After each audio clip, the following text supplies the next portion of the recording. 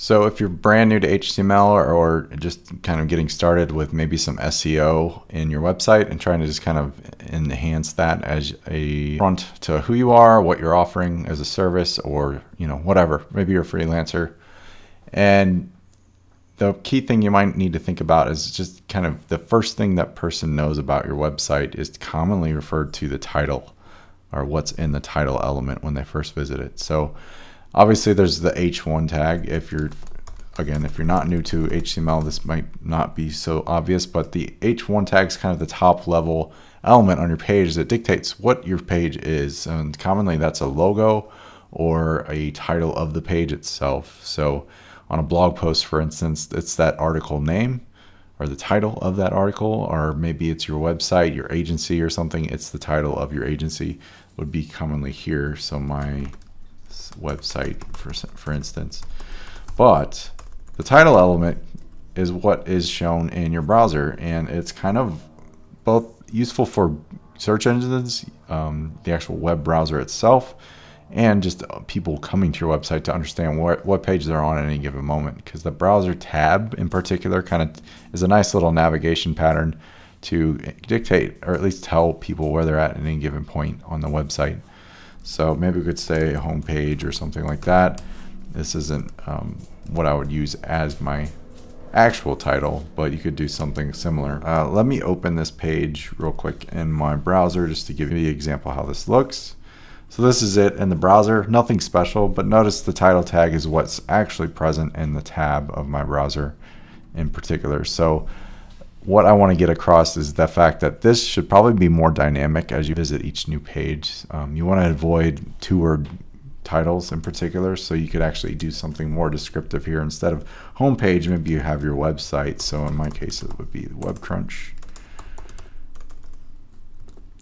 If I can spell, commonly that's a pattern you see where there's a separator of some sort and then the actual website to give some more inclination of what that site is and does. Sometimes using more descriptive phrases or pairing with a glossary or reference term is a good use of that space.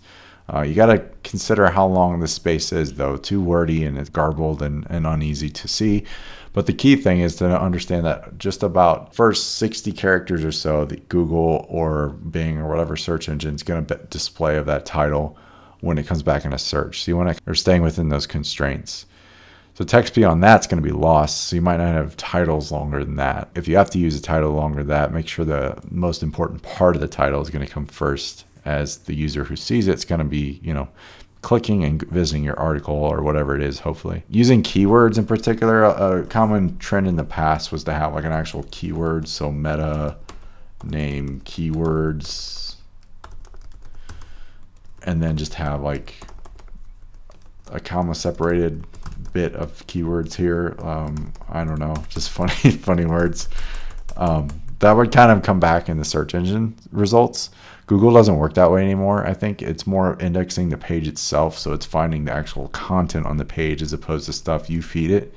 It kind of makes it more fair for people who kind of hijack that feature and come back in. So don't use those in the title either. So you don't want to have just like words like web design, web development, web blah, just constant like that. You kind of want to have more description so people that use the actual website will understand it and not just click a thing that says words. The algorithm would probably frown upon that too. It'll scan that, see that, and not really look in favor of your website. A really big one to consider is how you use the title in its uniqueness. So you don't want to use something that's per page, have the same my website. Each page of your site and the title of each page should be different. That allows Google to index those as different pages and display them accordingly on search engine results. So if you have the same one, it's going to kind of round that up into one link and maybe dump it on page 4 or something of Google, just because it's not as rich of content that it's feeding to it. Now, what you can do that's very useful to the user is updating this to be more dynamic. So a common assistive technology technique is to kind of update your title tag to have, say you're in an e-commerce cart or there's an error on the page or something, the title tag might dynamically update. And so you could say something like 2 errors, your order, and then like wherever you're at. So Chinese food place of some sort.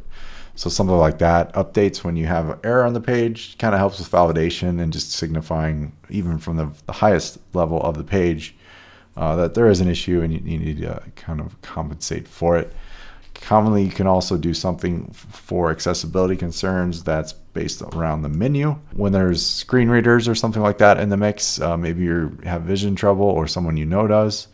Navigating the page is going to be helpful for the sense of when you click on something or toggle something, the title updates to know and is read aloud or something to that user that it's the menu portion of the page. So maybe you're on the menu, it's the Chinese food site or something, and then you could just say this place of it. So food online.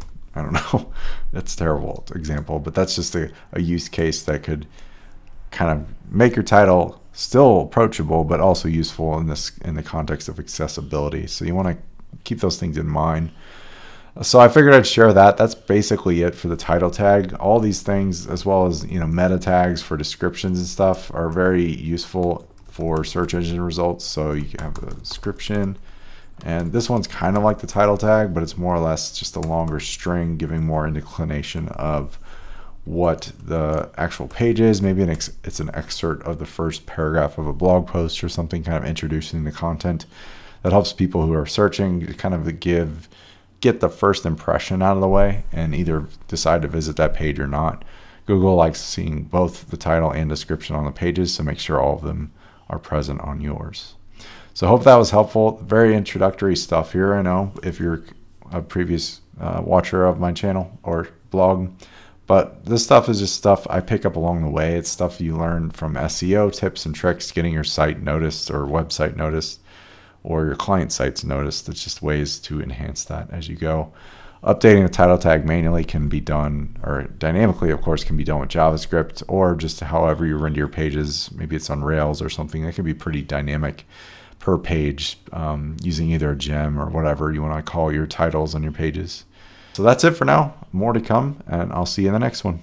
Thanks. Hello HTML and CSS is my new course on HTML and CSS. This is a more comprehensive guide of learning both languages and using them combined to make realistic websites that are professional and useful.